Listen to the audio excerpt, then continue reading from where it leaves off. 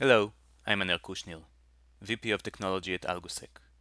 In the next few minutes, I'm going to demonstrate how AlgoSec can be used to automate connectivity management in a next-generation data center based on Cisco ACI. So let's have a look at our environment. So we have our data center managed by Cisco ACI. The APIC is managing the spine and leaf switches. We potentially also have some firewalls within the data center. These can be defined as layer 4 to layer 7 services, either Cisco firewalls or any other vendors, controlling the east-west traffic.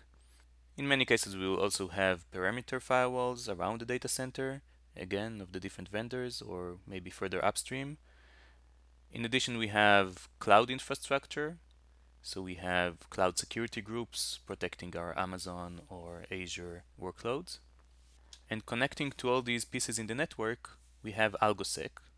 AlgoSec can connect to all these different vendors and platforms through their APIs, and then provide end-to-end visibility across your entire network. This visibility can then be leveraged either for understanding what's going on, troubleshooting, making changes, operational activities, etc., but also for risk analysis and compliance. In addition, AlgoSec also has a workflow automation part, which allows automatic provisioning consistently across the different vendors and platforms. We will soon see that part in action, specifically in regards to Cisco ACI. On top of all that, we have our business context layer, business flow, which serves as a repository of the connectivity requirements of each application. This repository can then be used either by application developers or application owners to get some visibility into their specific application's connectivity, and also things like risks, compliance, vulnerabilities, etc. in the context of their own application. But it is also extremely important for the network and firewall teams to see the business context of everything they do. Whenever they touch a firewall rule, shut down a server, perform maintenance on a firewall, etc., they can easily see what would be the business impact, what are the relevant business applications that will be affected, etc. This concept is very much aligned with ACI's application-centric approach. So let's see how AlgoSec can be used for automatic provisioning of connectivity within the data center. So this is my ACI environment. Under this tenant ASProd1, I have created the billing application. This application has 2 servers and some clients connecting to the web server. And let's say we want to create some new connectivity in this application from the web server into the app server. So let's create this change in AlgoSec. We'll create a new change request. And let's choose the right networks for this change request. Alternatively, I could use predefined names or the EPG names from ACI itself. And let's say we need port 135. And we'll create a change request. Note that I created this change request from the UI, but alternatively I could have uploaded a CSV file with a list of flows or used the APIs AlgoSec provides. Okay, so I see that AlgoSec has detected that the ACI is relevant for this change and needs to be updated, specifically the ASProd1 tenant. In this case, it was an internal east-west traffic change. If it was something external, then probably some perimeter firewalls would have also been picked. Let's continue with that.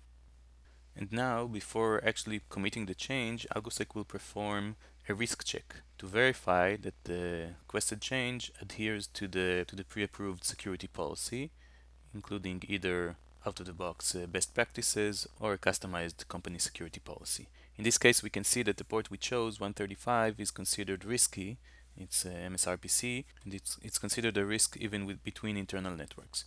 We will choose to approve it anyway in this case. Next step is to implement the change. AlgoSec now calculates how exactly this change needs to be implemented, whether something needs to be changed on the ACI itself, and how. And we can see that a work order was generated. Apparently we need to create a new filter for the TCP 135 port. And we also need to add a new contract under this tenant. And this new contract will use the existing web EPG as the consumer and the existing app EPG as the provider, and of course utilize our newly created filter. And as the next step, I will hit implement on device.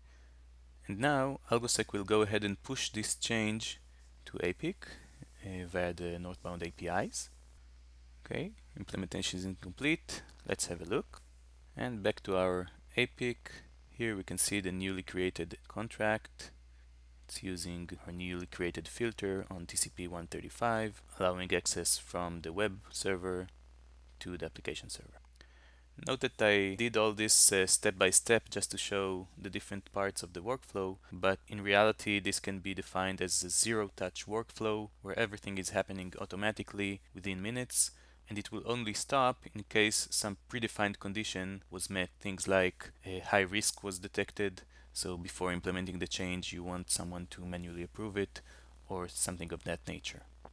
Also note that if other firewalls were involved in the process, either within the data center or on the perimeter or potentially cloud security groups, those would have been picked by AlgoSec as well, and similarly, changes would have been pushed to their management as well. And with that, we will conclude our demonstration. Thank you.